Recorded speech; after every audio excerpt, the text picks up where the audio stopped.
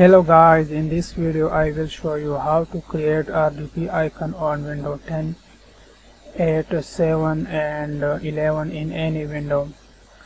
There are two methods to create RDP on desktop in easily. First method, go to taskbar and search remote desktop.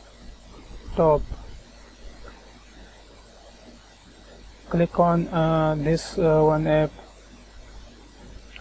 and then click on this arrow show option and then click save as and rename remote desktop. Then click on desktop and save and then close. So my RDP icon is created.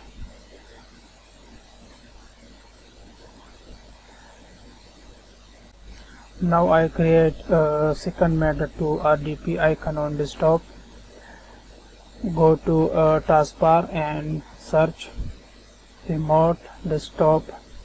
Click on open file location and then click on remote desktop connection. Right click and then click on send to and click desktop create shortcut.